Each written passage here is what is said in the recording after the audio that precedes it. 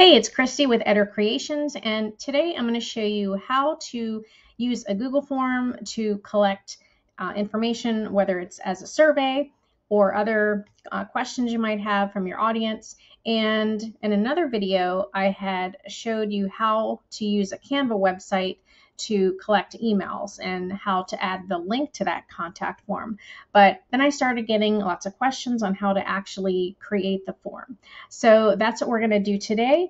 So I'm going to go right into Google. So of course you've got to be logged into your Google account for this, and then you're going to click onto the menu and then look for forms right here. All right, so there is forms. So once you come here, then you can just start, you can either choose a template, or what I do is really just start with a blank form. So then this is going to take you into the section where you're actually going to create the form. And if there's any little notifications, you can clear those out. You can title the form. I'm just going to title this demo. And then this is really where you're going to create your form. Really what the purpose of a form like this, you could use it as a contact form. If someone wants to reach you, you could collect responses on this form. You can use it as a survey. You can use it to collect testimonials, all kinds of things. So I'll just briefly show you how to do that. Here, of course, it shows the title, which I had put up here, but if you want to add something more, you can add that here, demo for this contact form.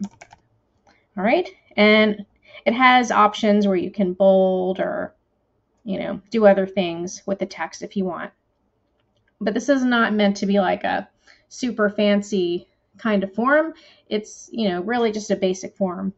And this is the email, and of course you want to get the person's email. That's why it's required in order to be able to respond back to them.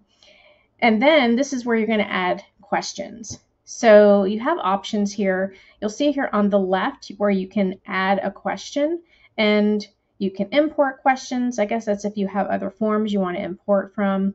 You can add a title and description. You can add images, even video now. So you do have other options. But really what we would just want to do is add a question. So, and then you have options here. You have multiple choice.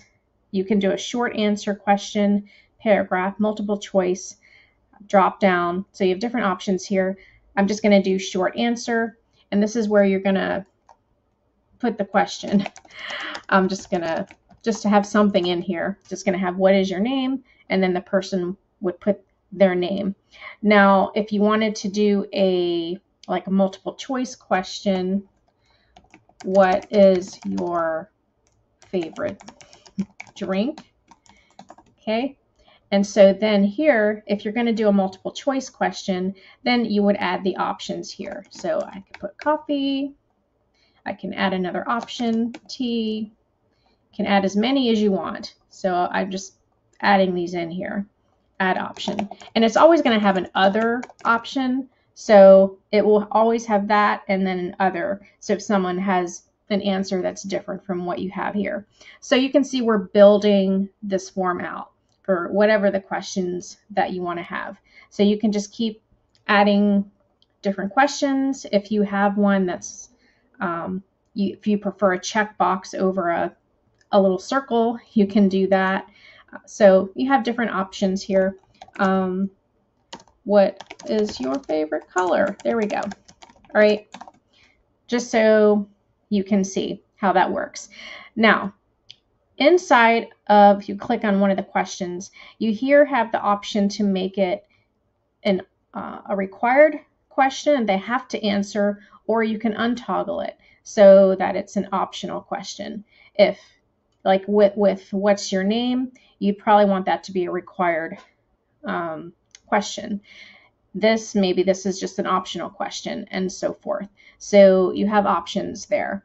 So that's pretty much how this works. And then once you give someone the link to this form, your responses are going to show up in here. And I'll show you an example of that for a survey that I have from that I had already set up from last year.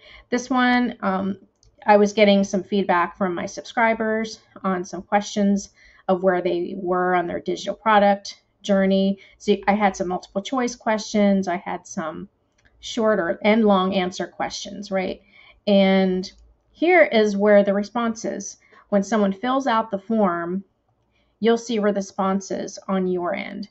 And what's really neat here is that under this first question, where it was a multiple choice, it shows a wheel that shows the percentage of how people answered. So most people answered, I have some experience, but I'm struggling to get traffic or sales. So it's really nice because it gives you a quick picture of, where your audience is as far as their answer on things. And then I have all the answers from this question and from this and so on. And so this just has all the answers. But you can also look at the responses individually. So you can look, this is a summary here, whereas you can also look at the individual answers that people gave you. So this first person, this is what this person answered for these questions, right? And so forth. And question, yeah.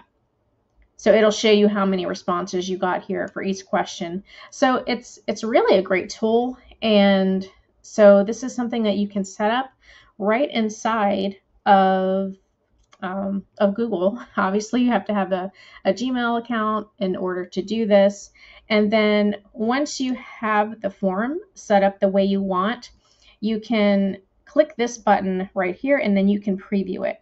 So I'm not going to show you that because then it's going to show my email and everything, but that's what you would do in order to see what the form looks like. And when it's all ready to go, don't forget to hit publish. So you'll publish it, and then it'll just ask you who you want to have access. So anyone with the link that you're going to share this with, and then hit publish. And then it is officially published. And so anyone that you share that link with will get access to the form. So once you're ready to send this link or to put it on your website, then you just click this button here that says send. And this is where you're going to, get the link that you're going to share, whether it's, on your email. And you have different options here. You can just get the link here, or you can shorten the URL this way. So you would just shorten this URL, and then this link is what you would give your audience, copy that, and then you're good to go. And that is pretty much everything as far as creating a form. And if you want to get fancy, you can do that. You can change the theme, you can change the color. There's different settings here. So, you can make it fancier if you want, but for the purpose of what I use them for, they're pretty basic. It's just, what do you think of this? What do you think of that? It's just to get feedback. And I hope this helped. And if you wanted to go back and see the other video, I'll leave that link where I showed you how to use this form to collect emails on a Canva website, or any website, really. If you don't have a form, then this is an easy way to do it. All right, well, I hope that helps. And if you have any questions, let me know down below. And be sure to follow, like this video, and subscribe. I would so much appreciate it. All right, have an awesome day.